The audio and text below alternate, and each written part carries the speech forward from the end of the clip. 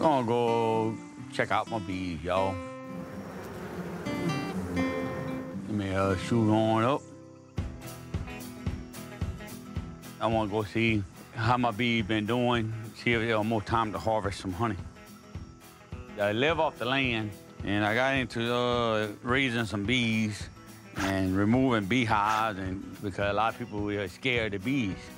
It reminded me of me and my dad. My dad had, when I was a little boy, 2 beehives.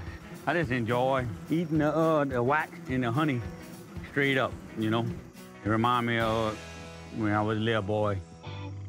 Yeah, go get started, y'all. Bees is very important because they pollinate all the vegetables and flowers, and they make the world go round. Say if you got allergy problems, you want to get with a local bee farmer, get your honey, builds up your immune system so you don't have the allergy problem. But you got to get your local honey. You can't get honey from anywhere else.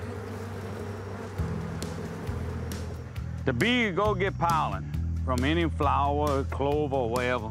They got working bees that just bring in wax, build up the comb. The hive, they got an entrance right here. This is their entrance and everything, where they go.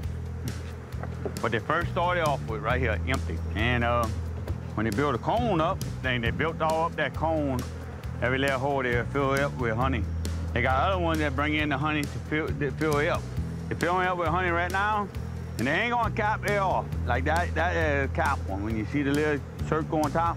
And when they fill it up, the honey, they don't cap it off to seal it until the moisture is less than 17%.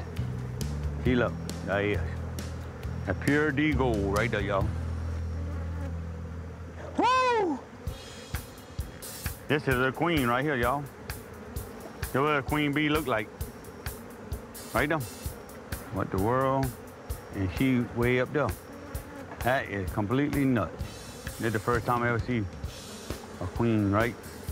Get back. That ain't the queen in here. Queen in here normally at the bottom.